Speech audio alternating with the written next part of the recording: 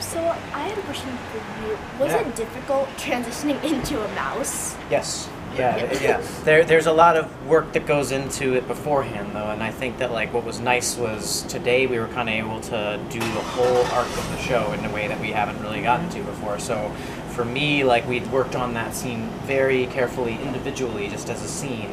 And I think what's difficult is, like you say, the transition. But once you remember, like, oh, here's what I want in this scene, and here's what I'm trying to do, some of the body movements and the functions that we had already sort of rehearsed, kind of like motor skills, they kind of come back. It was sort of like riding a bike for a second. We've also had Johanna in, who's a puppet. She's made the puppets, and she's a puppet expert.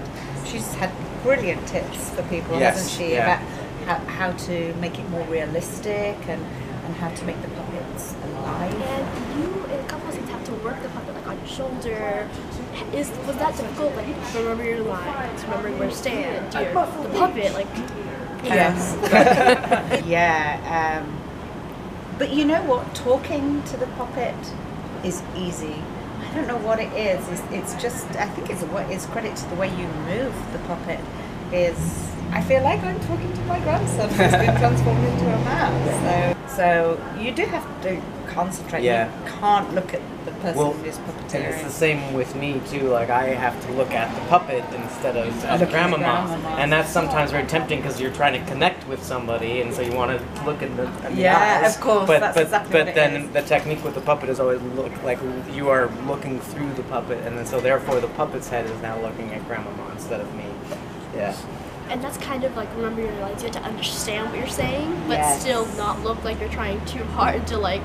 Okay, this is the puppet. This is me.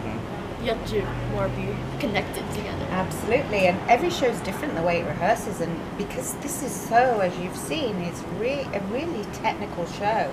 We've had to start on kind of that first, so the connections are coming late on in this rehearsal process. So, because you've got to do all the technical stuff. This stuff takes much more practice, and so yeah, the urge to want to connect is getting stronger because now the technical stuff of remembering your lines, putting the puppet here and there, is getting more easy.